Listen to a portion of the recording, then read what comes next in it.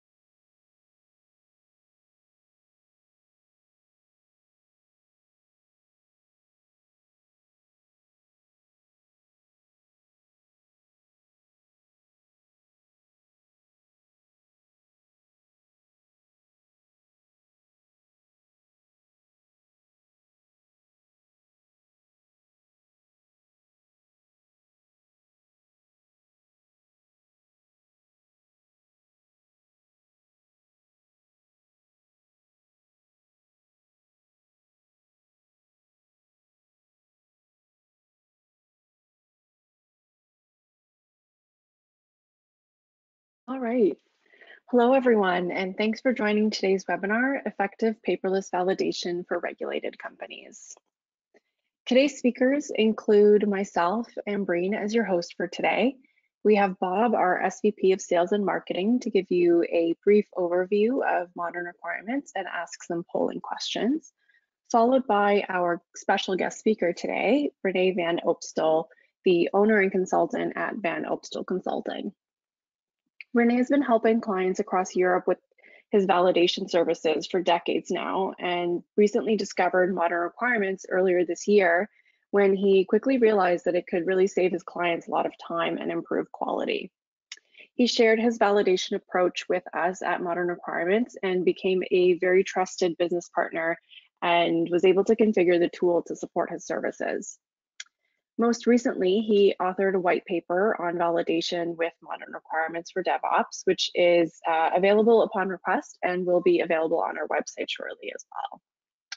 We are very excited that Renee is joining us and really making this practical approach to paperless validation available to all of our webinar participants today. So please stay tuned to hear more on that. And we also have Asif Sharif, our Chief Technologist, who is on the line to support with the Q&A portion of today's call. Before we begin, just a few housekeeping items. If you've been here before, you know the drill, but we always send out the recording of our webinars afterwards. So if you can't stay for the full hour or you just want to share it with your team afterwards, you will have it in your inbox by the end of the week. And they will also be available on our website along with all of our other webinars. We will have about 15 minutes towards the end reserved for Q&A, so feel free to drop your questions in the control panel at any time. And we also have a feedback survey that will pop up in your browser as soon as the webinar is complete. So if you have a moment or two, please complete the survey. It really helps us understand what topics are of interest, and how we can improve our webinars for next year. And lastly, if you're not a current customer of Modern Requirements, you can visit the link on the screen to get your free 30-day trial of Modern Requirements. Or you can visit our website and just hit the button on the top right corner to start your free trial. It's a really great way to try it out, see if it's the right fit for your team.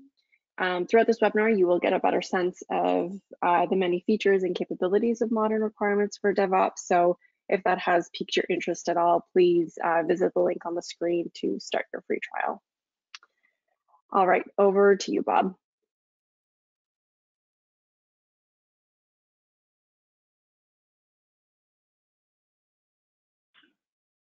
Thanks, Ambreen, and good day, everyone. I see a lot of very familiar names in the attendees, and welcome.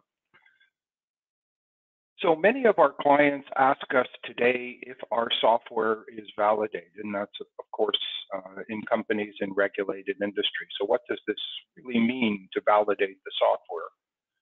According to the Food and Drug Administration, it's really providing objective evidence that the products you're building conform to user needs and intended uses. And our software has been validated by many times by our clients against their standard operating procedures to prove traceability to the released version of the product and the associated requirements.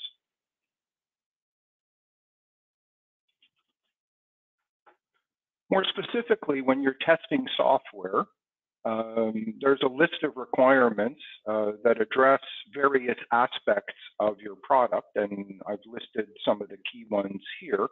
And all of these are generally included in the scope of your validation. But today, when we speak to our regulated clients, we find that many of them, when they engage with us, are using Microsoft Office tools like Excel to validate their systems, and some type of external approval system to provide evidence that the requirements were approved. These approaches are time-consuming. They don't provide the end-to-end traceability.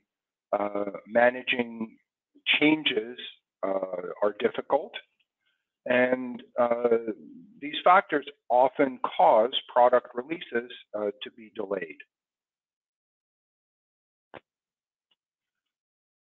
So Modern Requirements for DevOps is a web-based application that provides users with a single source of truth for all requirements, tests, and approvals, all in Azure DevOps. It can be installed on-premise, or it can be accessed in the cloud.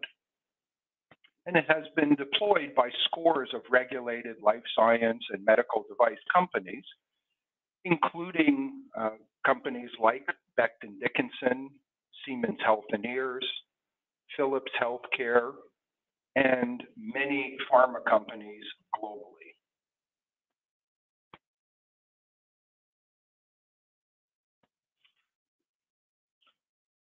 The tool provides many layers of functionality to help clients create a repeatable requirements process. And the auditability layer really provides that validation information to simplify the validation process and automate it to be paperless, as Renee will outline shortly. Our clients have proudly reported many quantifiable benefits that they have realized in implementing our tool.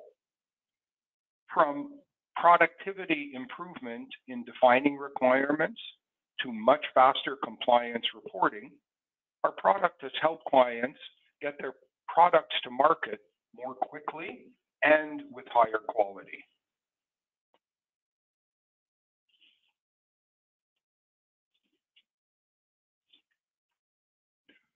Today's webinar focuses on the needs of compliance managers with paperless validation. However, as the tool has won awards based on the breadth and depth of the capabilities that it provides, value can be realized by many different stakeholders in your product lifecycle. And some of those points of value are highlighted on this slide.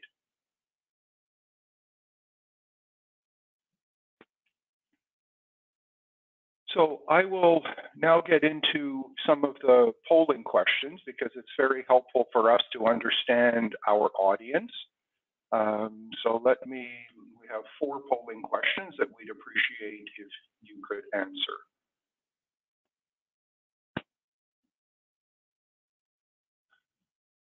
So we'll give you about 10 seconds or so, whether tools other than Office are used. And if you do use tools other than Office, could you enter which tools they may be in the question box, please?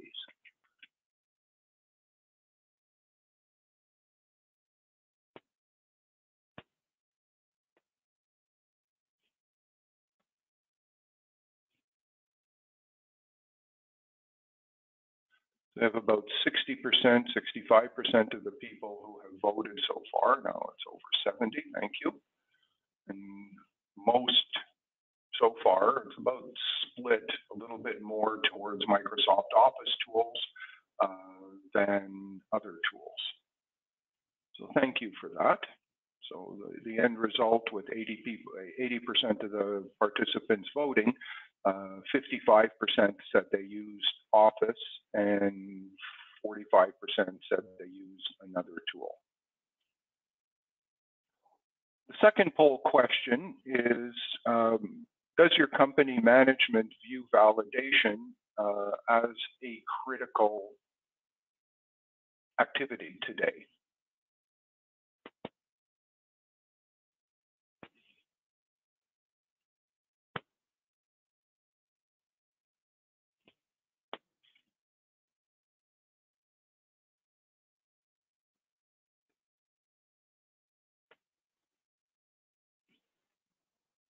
We've reached 80% response, and 77% of you say yes, management does view it as a critical activity.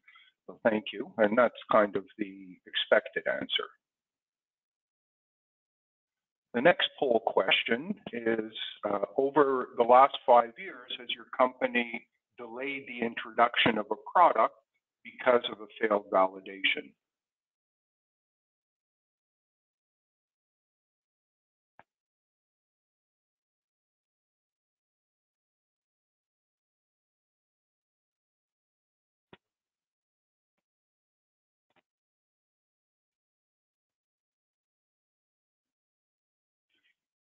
And these results, again, are not terribly surprising.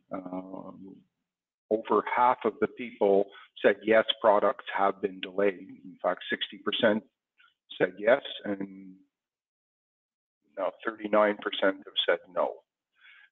So certainly product delays are a real issue and something that compliance managers need to deal with. And then finally, the last poll question was, have you validated modern requirements for DevOps?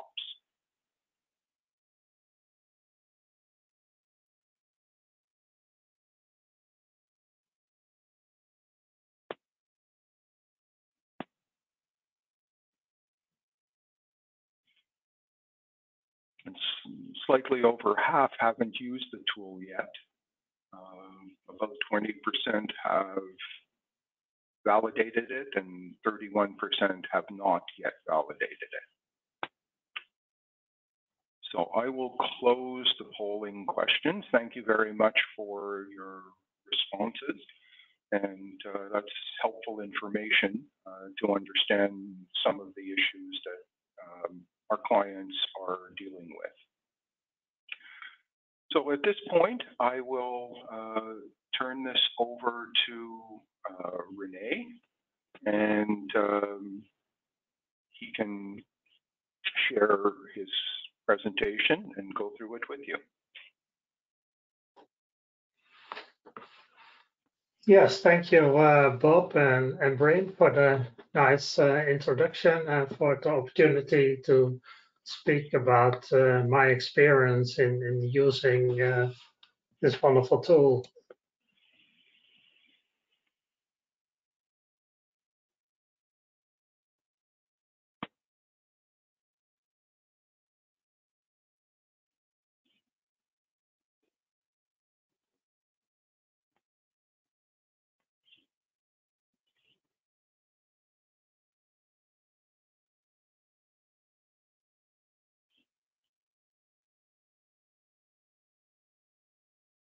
I think we may have lost you there, Renee.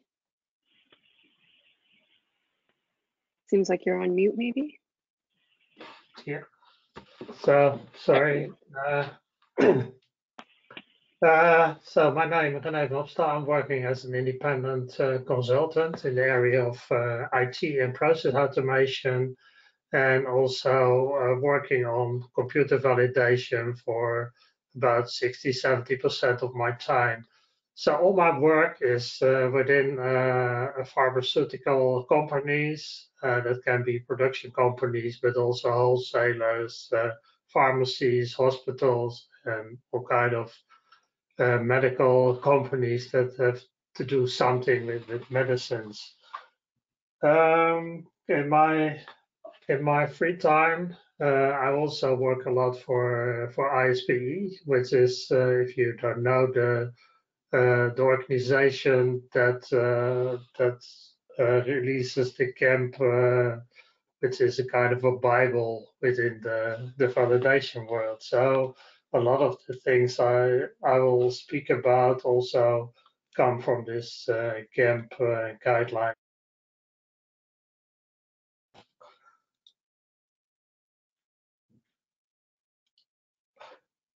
What I will speak about in this presentation, as Bob was already telling, I have created a kind of a white paper. This white paper has contains a lot of experience I have built up with using the tool. So what I will explain also in the white paper, but also in this presentation, I explain a little bit about how to set up the tool. And how to use it. So I will start a bit about the template, that's mainly configuring the tool to use it. Then I will show you how I use my risk management, in this case, functional risk management. I will elaborate a little bit on the approval process. I will show you how to create documents in the best way. And I'll show you a little bit about protocols and testing using this tool. Trace analysis is very simple, so I only show that, but I don't have to explain that. That's the main thing that the tool is organizing for you. And the last slide, and that is referring to one of the polled questions, is if we need to do validation on the tool itself.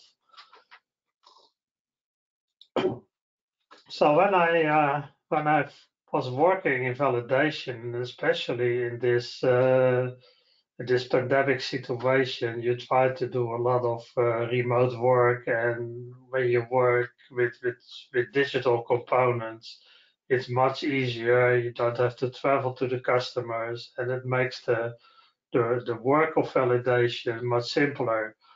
A year ago, I had the same kind of validation approach, but more paper-based. But yeah, when you want to have a protocol signed, you do that from remote. You have to make copies of documents. You create signatures. You sign them. You send them around, and you end up with 10 pages of the same copy of the signature page. So that was not very convenient. In the same way, a lot of companies were, especially when they are working and developing software, they already work with all kind of tools like DevOps and Confluence. But the main issue I found with these type of tools is that the good thing is that they are very open. But that's from a QA point of view, not always very nice. So everybody could change everything. The versions were controlled by the system, but everybody could change everything. And yeah, when it comes to signature, you basically need to export all the information, get it digitally signed with the tool, or use this stupid copying and scanning and sending around again. So that was quite an issue.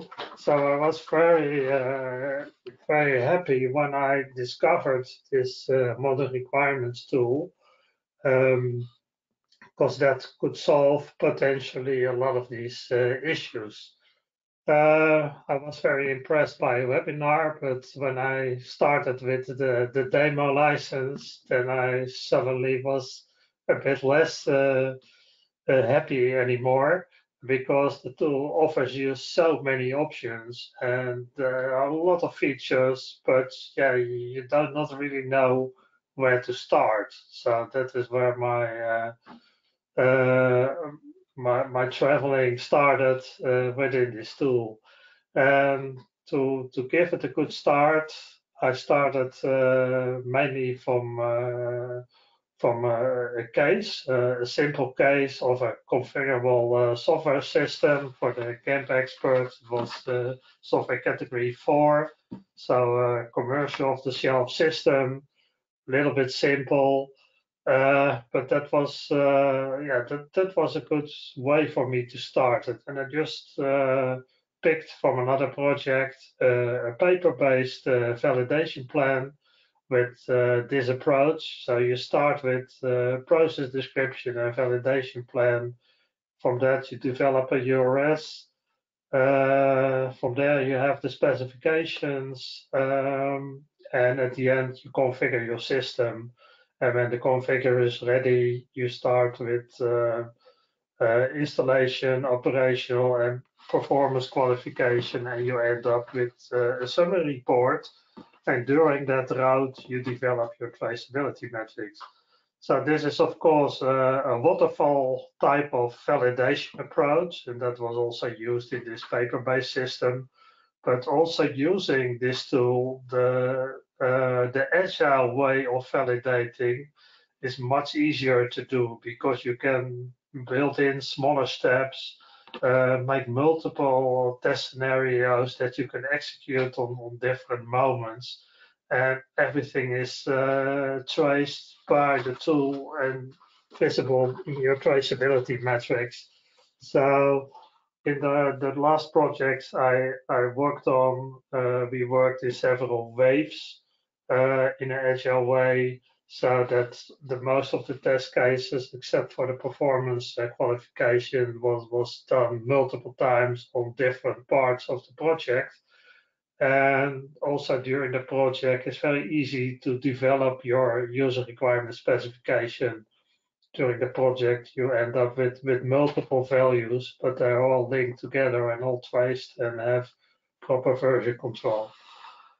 So by using this approach, I started to develop my strategy using this tool. And of course, in the beginning, that took some time, but now I'm working with this approach on the fourth or fifth project already. Then you really start winning time, because you have done all the thinking up front, and you can reuse all the different templates that you develop over and over again. So at the first project, I think I didn't win much time by using the tool, but on the other hand, when you're finished with the validation, you have everything in control and everything linked together. So to maintain the validation and to handle changes is then much more easy, and there is where you win the most of the time with the first project. But with the second and third and the following projects, you win so much more time because all the templates are available and you can reuse requirements, and there are many options to improve the efficiency of your validation.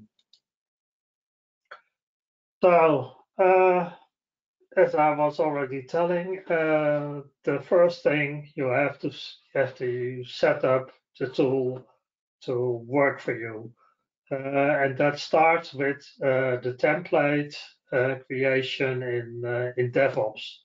So the tool is fully integrated with DevOps. So some of the things you have to do just in DevOps, and other things you have to do with tools that you get in addition in your DevOps environment from the modern requirements tool.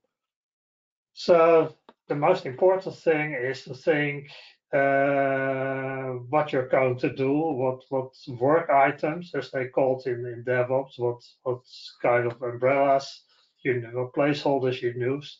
And what I found out that is the best way to start from is to start with group of requirements. Like in a normal URS, I created sections with the requirements, and I started in this tool to use the work item type epic for that. The second thing is to create your requirements. And in the beginning, I started with using the work item type feature because that was already containing most of the properties that were required. But in other projects, I just created my own work item type, and I called it requirement as it should be.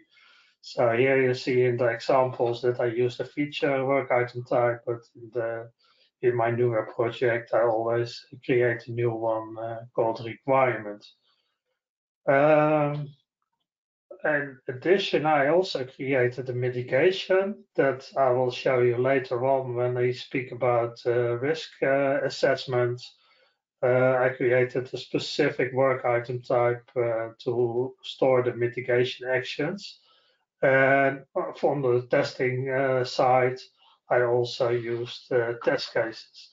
In the latest project, I have used many more work item types because you're also developing your strategy. So nowadays, I also use the process as a work item, and I use the process step inside the process as a separate work item. And I also found created documents for specifications to have everything related in one traceability metrics. So this is an example of what I created. So if you go to the process sheet in DevOps, you have to create your work items there, and here you see a small overview of the work items that I created or were already in DevOps. And when they are already in DevOps, I just added a lot of properties to the work items to serve my strategy. I focused in this sheet on the properties that I added for the requirement feature called in this version. So for every work item that you work with, you have to define your own properties. And I have showed the most important ones also in my white paper. So here I just only focus on the URS at first. So we said, okay, we want to have a URS. If you have a URS, you always have a document with tables, with an ID, with a description of the requirement, and also if the requirement is GMP or if you are in a different market, maybe GCP or GLP or whatever, to define if it's relevant or not, because the requirements that are GMP relevant, we need some heavy validation, and for the non-GMP requirements, that's not required by the regulations, so you can handle them in a different way. So this field was missing, of course, in the standard feature work item type, so I added it. And the same was for business priority. When you start your URS, you say, okay, these requirements are mandatory, these are optional, and maybe there are a few just for information. You define that in your requirements. It's very difficult to get the correct requirements, so I just put a few options how to enter those requirements into your system. So they have a feature of diagrams in modern requirements where you can do a brainstorm. And the advantage there is when you draw these requirements and you type some text in, they can immediately transfer that into DevOps. So you don't have to do an extra step for that. In some cases, and especially when you have already paper-based or Excel-based requirements available from other projects, then it's very easy to import the requirements into DevOps. You can do that directly into DevOps, but you can also use the document import function of modern requirements. So that really helps to speed up the creation of new requirement specification. Here you can see how it looks inside DevOps. So you see here the standard layout of a work item type, and I have added here the GMP relevance and the business priority. So everything that you need from your normal way of working, you now make available inside your requirement definition. Another thing that's important is to handle and define the states that you want to use during your validation.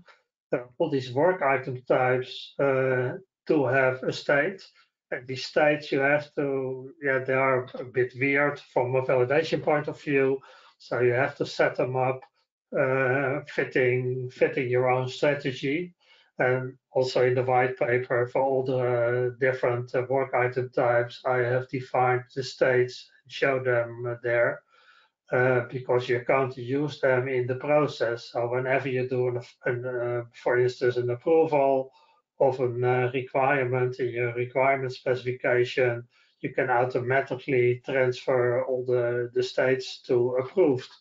So you can show that again in all the documents, and everybody has an overview of where the states are of requirements. And if you work in agile mode, then you can have the first bulk of requirements in an approved state, while you're having other requirements still at the defined state, and that will help you with your agile approach and still keep a strict validation approach for that.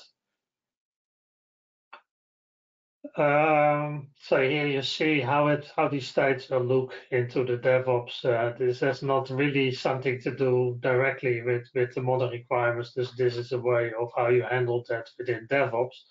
But at the end, modern requirements and DevOps is one environment. It's not something separate. So you don't even see the difference if you work in modern requirements tool or within DevOps itself. Another important part of a validation approach is the risk assessment. This is a functional risk assessment where you assess every single requirement in your URS. You do that for two reasons. You want to mitigate all kind of design risks by maybe changing the design afterwards, but to also use this for a risk-based approach for testing. So high risk requirements, and especially when you into the world of critical thinking, you can say, okay, we can high risk priorities we do with scripted testing, and medium or maybe low risk requirements you do unscripted testing because it's less risky. and it really saves you a lot of time when you think about a risk-based approach of requirement testing. So here I added the work item type mitigation, because when you end up with the risk priority of medium or high, you need to think about a mitigation, and it can either be changing the design or do a certain way of testing. And you want to link this mitigation action to your requirements, because at the end, you need to verify if this mitigation action has really been taken place. And it should be popping up in your traceability matrix. So I created a lot of settings to, to calculate a risk priority. And whenever you have defined the risk and you need the mitigation, you have to reassess the requirement to calculate a risk priority related or when the mitigation has been applied. So there are a lot of fields that you have to define to implement this risk assessment in the features, but it really helps when you have done that. The nice thing about mono requirements is that the risk priority is calculated. So you can define your own risk calculation in the tool using another tool, Matco, related to that. And this will automatically calculate during your risk assessment the risk priority. So whenever you fill in things like likelihood and detectability, it will automatically calculate the related risk as you have according, and that was my definition, according to this definition copied from CAMP, and that's the way I can use it. But if you want to use another calculation type, it's all possible. It's all whatever you want. A nice thing about DevOps is that there's a very good link to Excel and Word and these type of other Microsoft tools. So in the past, we always are working with Microsoft Excel for this risk assessment, but in this way, I still using that because it's a nice interface. But I only use that as an interface. So whenever the risk assessment will start, I export the requirements into Excel just by executing a query and export, put the export button, and you will have all the requirements with all the open fields in Excel. With all the people who is doing the risk assessment, you can fill in together in the Excel sheet over Microsoft Teams or whatever. You can fill in the Excel sheet to it the way you used to do. But whenever you're ready with your risk assessment, you just publish all the data back into DevOps, so that all the information is still available and maintained in DevOps. Basically, after the risk assessment, you just throw away your Excel because you only use that as a temporary operator interface. As I said, there are a lot of fields you have to define, and this is the type of fields that I have defined. So everything that, if you are familiar with the risk assessment specified in the Gantt guide, then you see all the things there, and then you have some nice feature here where you can show nice colors. And so whenever you fill in these medium and high values in there, the risk is calculated and it will show up in this color. This is an export in Excel as I'm using during the assessment. So you see here at the top the publish mode. So whenever you fill in the details, you can publish it back into into DevOps, and within a few seconds, all the data is again available in DevOps, and you can throw away this Excel sheet.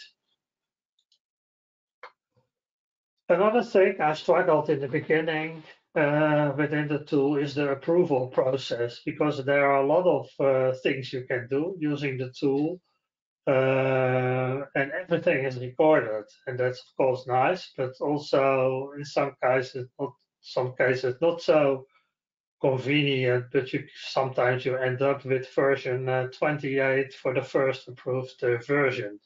So I developed a little strategy for my own. Whenever you do a review, you can review the individual requirements.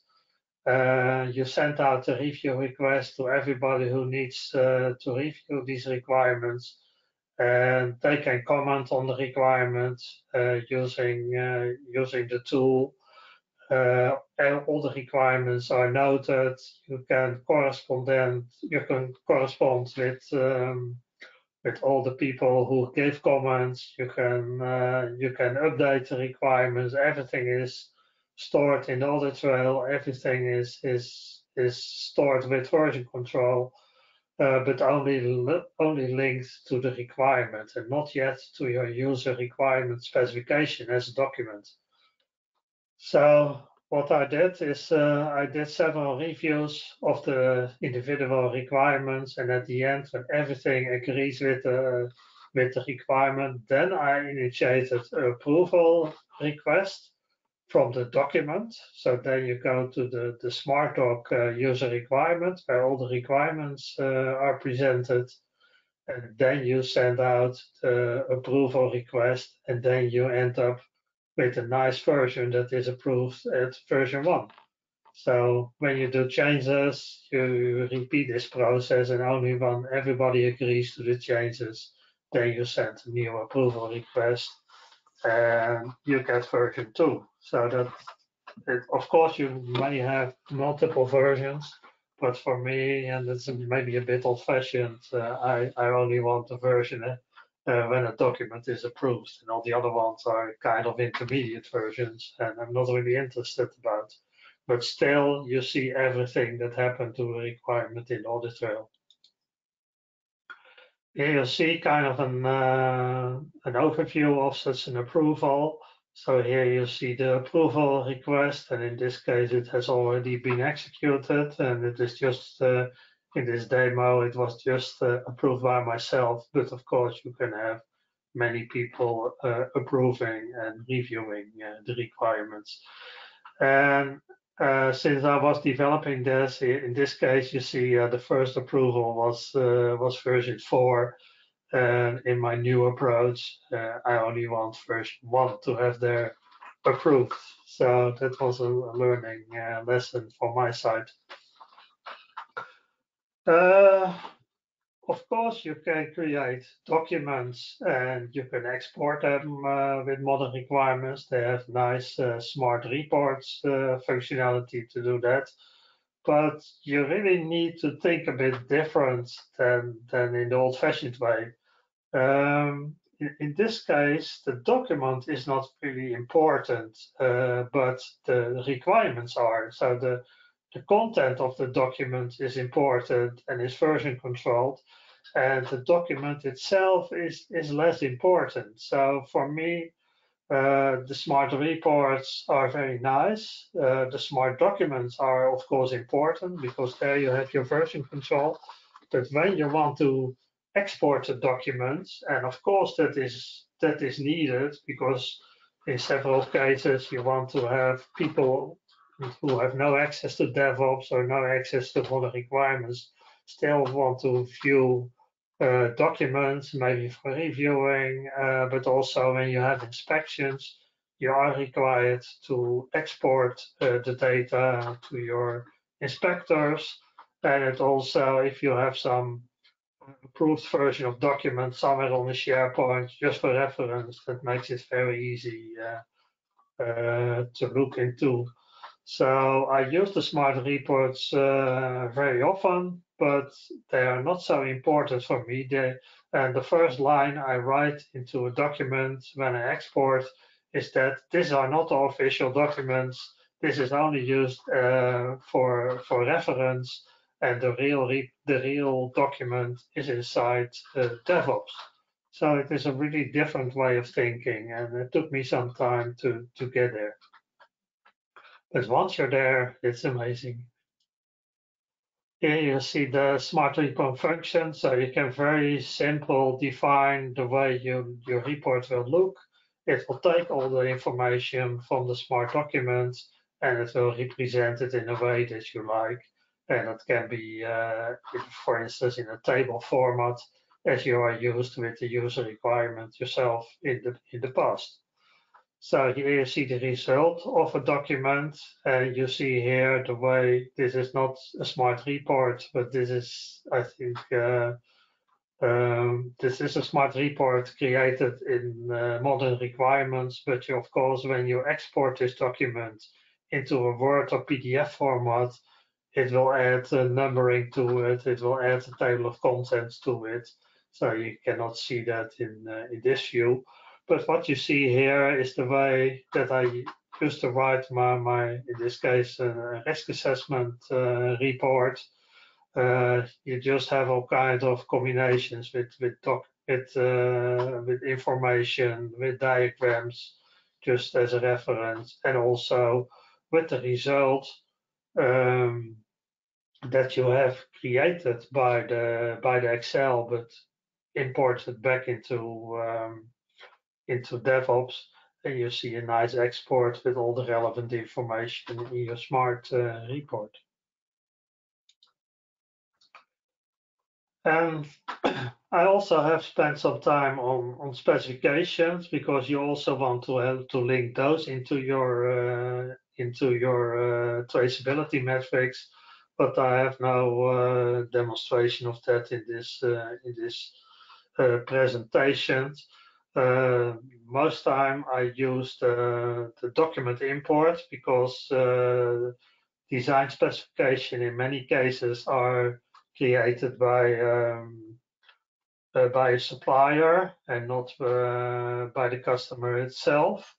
So they have, in many cases, they have a kind of a document that you can import, and there you can make the references to the for your traceability metrics, so that everything is linked in your traceability metrics from requirement to risk to specification, and of course to test plan. Not really an expert in testing within DevOps. I'm not really an expert in DevOps at all. I'm just using it since I'm using this tool. So if you want to have detailed information about testing, you should ask somebody else and not me.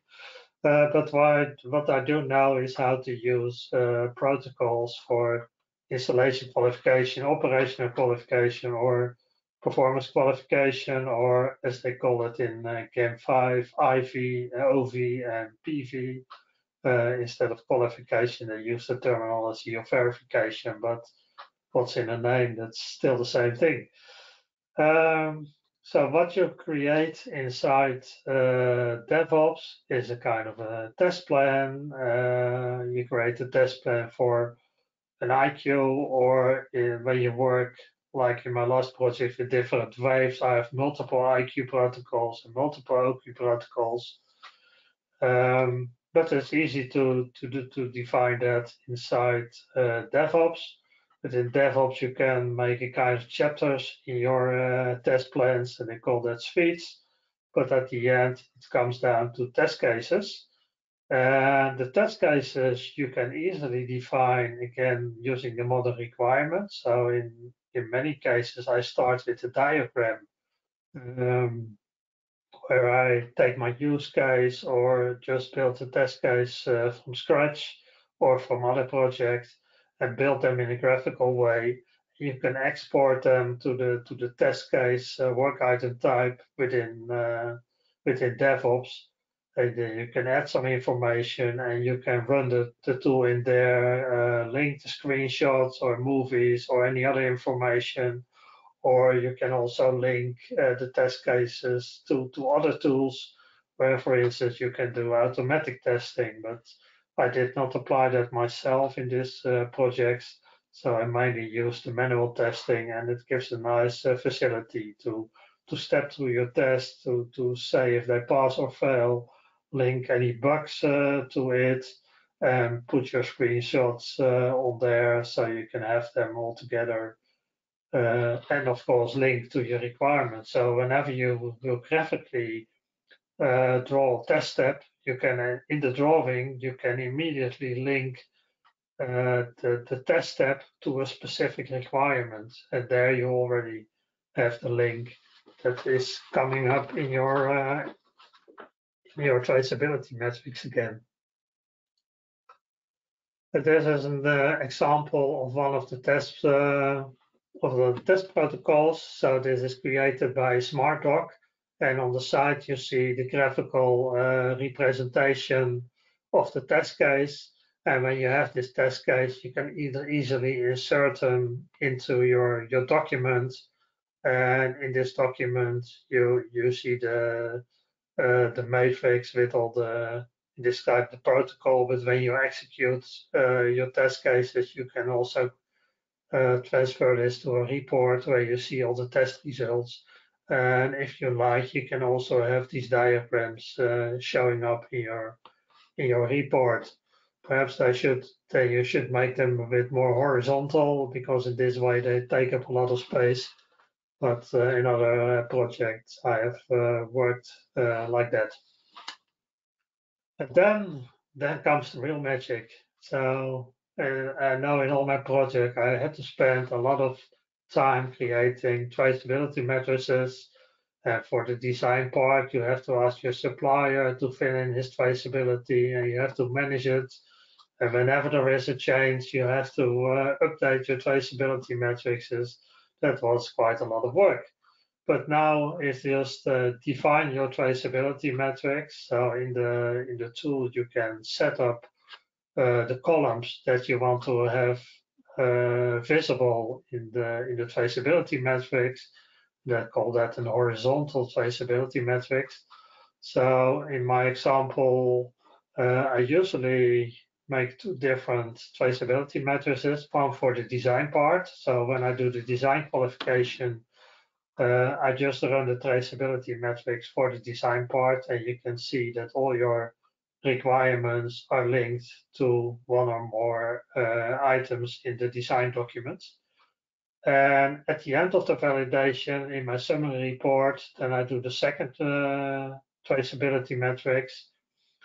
Then I see that all the features, that all the requirements that have been defined are linked to mitigations, and you can see there the status of the mitigation. You can see the relation between requirements and test cases, or sometimes also to mitigations. And all the bugs that you have found are linked to requirements, and you can see the status, so that you are ensured that all the bugs have been solved. Apart from this horizontal traceability matrix, they have an option for vertical traceability matrix. Looks a bit different, but this is more a kind of cross matrix between two items, to work item types, or to specific statuses of work item types. And I use that in general to check the progress. So is everything tested? Is everything designed? Are we ready with the testing? What is the testing stage? That really helps to find the current status with this traceability. So I'm not use them formally, but I mainly use them as a kind of management tool inside my projects.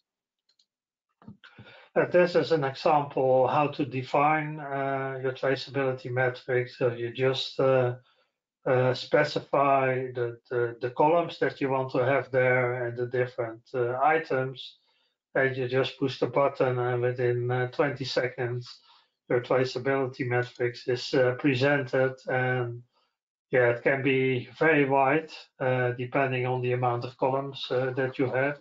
You can also export it to Excel again to have a more a more smaller view if you like that. But this is amazing, and you see here with all the epics in the first column, all the related requirements, everything that has been designed or tested. When you like all the bugs, they fall a bit out of the screen right now. All the information is there, and it is there whenever you need it. And yeah, I found that really amazing. So, and coming back to the to one of the questions, I initiated this question myself. There's a lot of discussion currently how to deal with these type of tools. Do we really need to validate them? And FDA is publishing a statement about or article about critical thinking, but they are publishing that already for 2 years. So I'm not sure when they are really finalizing it, but if you look at the content, then they say don't spend your validation time on validating all kind of things that are not really important to your patient safety and to the product quality. Uh, if you take a look at modern requirements and also at DevOps, yeah, if there is a mistake in there, no patient is harmed. The same, the product quality doesn't change by the validation tool. Of course, all the testing is important and all the documentation is important, but that is not what I mean with validation. So my approach, and that is of course depending on your quality system, if this holds in your quality management. But in general, I never do validation on this tool. The only thing I have to do is that you have to show that it's fit for purpose. So it's doing the electronic signature well, and it shows the correct audit trail, and it keeps track of the traceability. So that you cannot say you don't have to validate, so you do nothing, but you have to do a very limited qualification to show that the tool is fit for use. And what I do in general is I will describe in a formal document, usually a kind of system description. I describe how the tool is configured and how the tool has been used. So all the steps in this approach I will explain in this document, and also the configuration of the specific work item types and fields are explained in this specific for each customer. I make this document specifically because it's always a little bit different depending on the validation approach. And another important thing is that you have to ensure that the users are trained.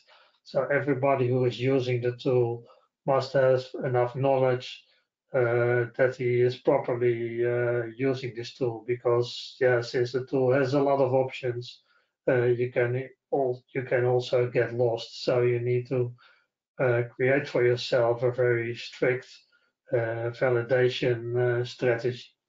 And another thing, what is of course important, is that you manage your versions. So each time that modern requirements comes with a new version, you have to take a look at the release notes, and you have to verify if modern requirements did a good job in testing their tool. But that is basically what I do. Um, Also in all kind of pharmaceutical companies. But of course, you have to deal with the quality system of such a company. And some of the, especially the biggest one, they have a very strict policy and SOPs on these type of tools. But in the smaller companies, they usually are a bit more practical, then you can do what is necessary, because I still think that validation still has to deal with common sense. And in my validation training, I always have a sentence where I say, when you are validating and you do not know why you are doing it, a specific action, then you probably do it wrong. So always start with proper thinking and proper documentation, and do not just do things because you have to do it. Always take a look at the reason for that. So that ends my presentation. I hope you have enjoyed it and you can use you can benefit from my experience using the tool. Please also take a look at the white paper when it is available. I think I'll stop now and hand over probably to Bob.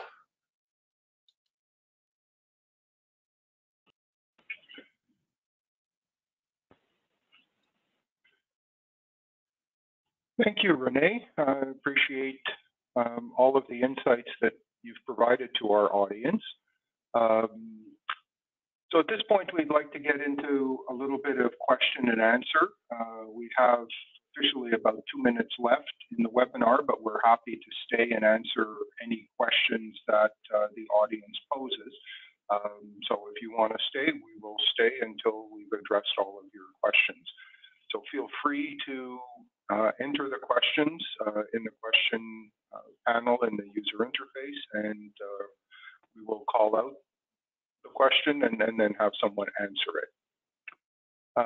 So the first question that we have is from Chu, and he is saying, for requirements in a feature work item, in subsequent sprints or enhancements, do you update the requirement within the same feature, or a new feature needs to be created and submitted as part of the new version of a smart doc?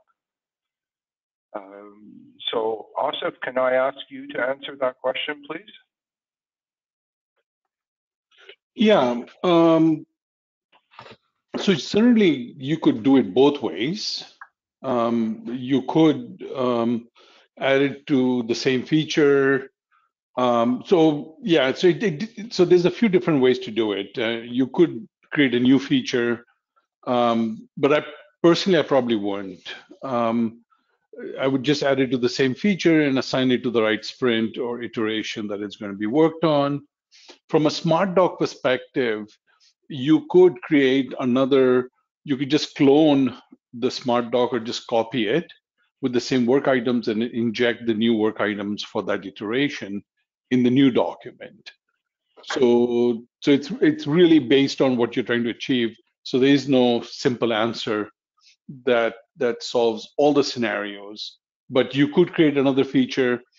You could use the same feature. You can create a copy of the smart doc and add it to it. So there are a few permutations. I'm not sure if there's a single answer to satisfy everyone for all the scenarios. I can add a little bit from my experience. I've also seen both ways of working. Personally, I find it very important that you stick to the same requirements. Of course, if the requirement becomes complex, you have to maybe split it up. But from a traceability point of view, it's much easier to keep with the same requirements since the update will go automatically. And I would say also keep the same smart doc, but make a new version out of it, and automatically the requirements will be updated. I also always show the revision of a requirement inside my URS so that it's clear that it has been changed.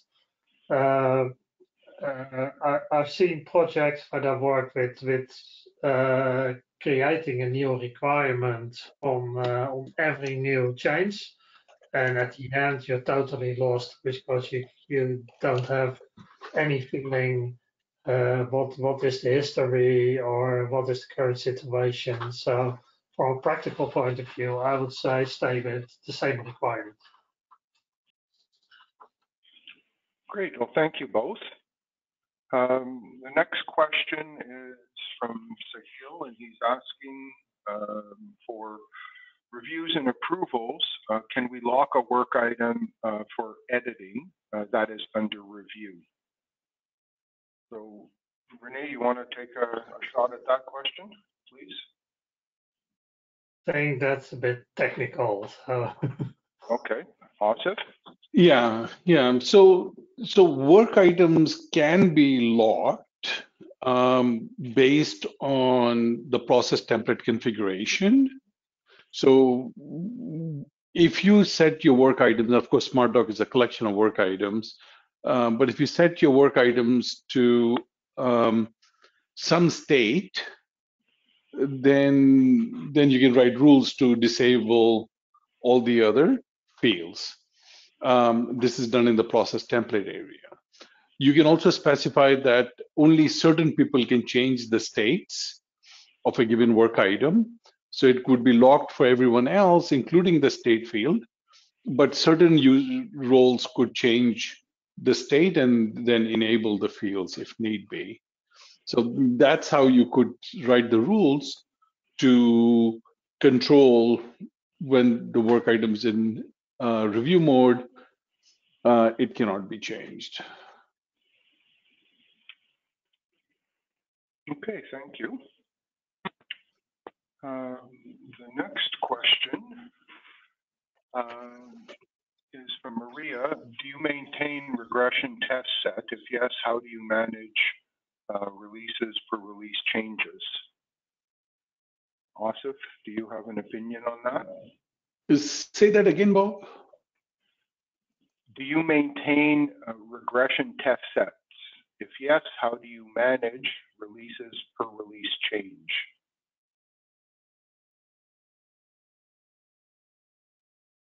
Yeah, I mean that's a larger ALM question. I mean, internally at Modern Requirements, we do maintain regression test sets. Generally, when new capabilities or changes are done, they are manually tested to begin with. And once those features are stabilized, new scripts are written to run the regression test on those. So it's really a two-part process we internally follow to ultimately end up with the automation for regression testing. Okay, thank you. So Dieter is asking a question about the process template that was used in the demo, and he's asking, why are we showing an agile process in DevOps and not CMMI, which already has a requirement work item? So the first thing that I can say is whichever process template or whichever types of work items your business is used to working with, you can configure the process template accordingly, and Modern Requirements inherits whichever process template you want to use.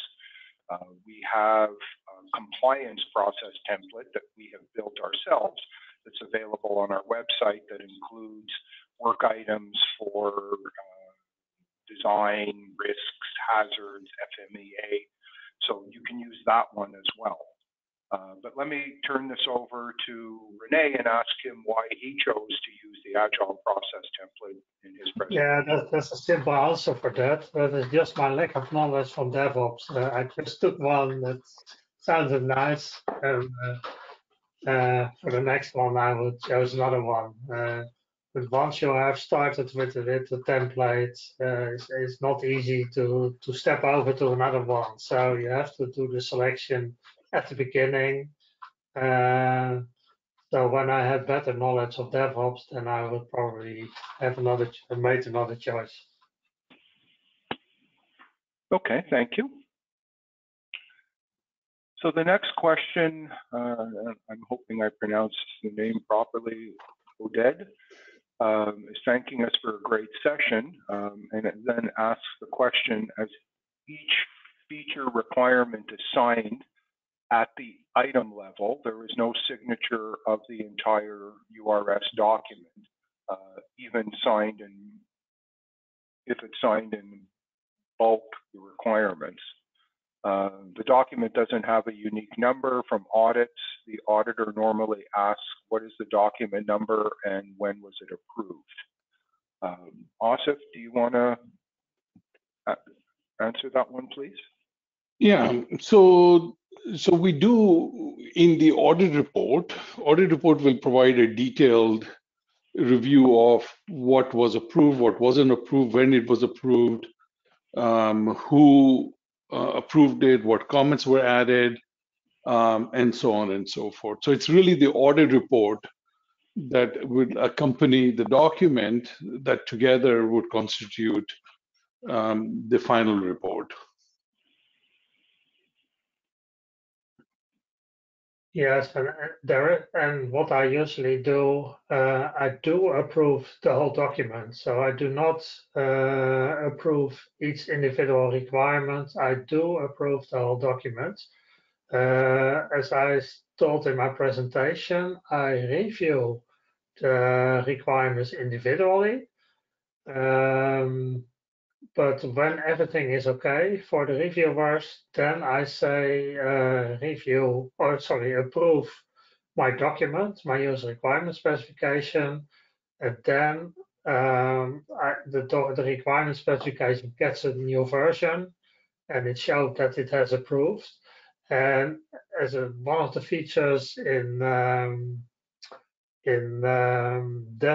modern requirements is that it will automatically, if you want to, sets the requirement to a certain state. And that feature I use. And also at the requirement itself, it adds a comment that it is approved. So you only have to approve one document, and automatically that is inherited to all the individual requirements. Okay, thanks, Renee. So the next question is from Mike, and he's asking, I see you set up several work states, new, defined, approved, etc. Was there a reason you added states to achieve the work item lifecycle instead of using DevOps tags or possibly another way? Yes, that was also developed during my first project, and I'm still updating it from once in a while. This is very related to the way you like to work. So I'm not so really a software guy, not really with a software background, and as I said, I do not know DevOps that well. But I do know how to validate. For the validation, I made it together with the project team. I developed these different states to work to my convenience. And yeah, you can do it any way you like, but for me, it had to make sense, these different states. And since you have different actions on your requirements. So you start with creating the requirement, then you create your URS. But after that, you do your risk assessment. And after your risk assessments, I wanted to use a new state. So yeah, and also when you complete your validation, you want to set everything to as built and things like that. So that's why I made my own states. Yeah, and I'll just add a bit to it. I think the advantage of using states is you can define transitions between states and who can do those. And also you can have a predefined list of states which the system will constrain the state to be in. Whereas if you use tags, tags can be anything. You can write pretty much anything. You can have inconsistencies and so on. Although you could create a drop down for it, but in most situations, I feel that states is a good one to use. But of course, things rarely are universally true for all situations. But I think states is probably a good choice in general. Okay, thank you both. Next question is from Dieter, and he said he's facing a requirement that it should not be possible to change work items after they have been approved. That's not taken care of in Azure DevOps by itself. How can I address this requirement? Yeah, so this is really, again, the answer I gave earlier.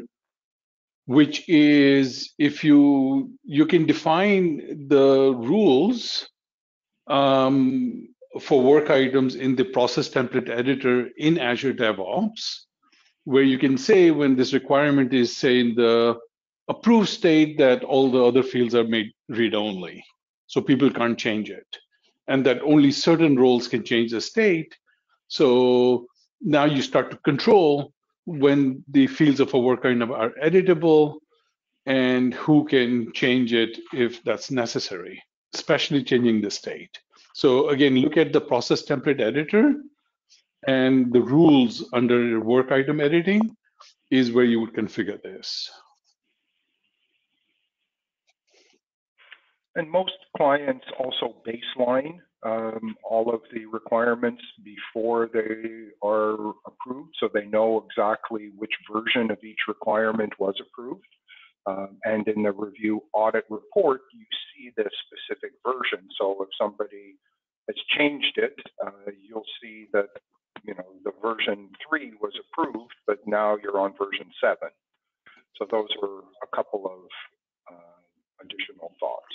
Yeah, and likewise, you can do the same thing in Smart Doc with versioning.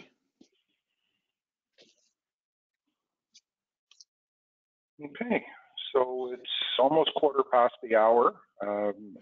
Any final questions? So I'll pause for 10 seconds if anybody wants to enter anything.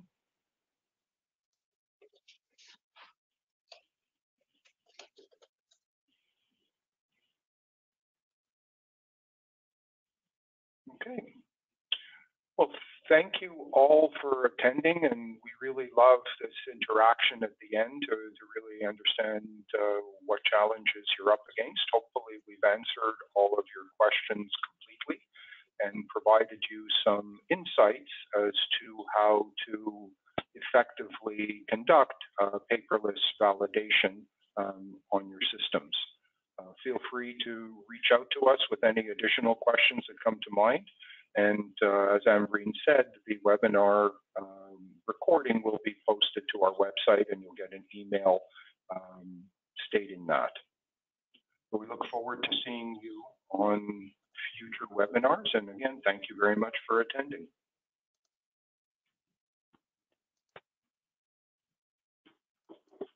Have a great afternoon.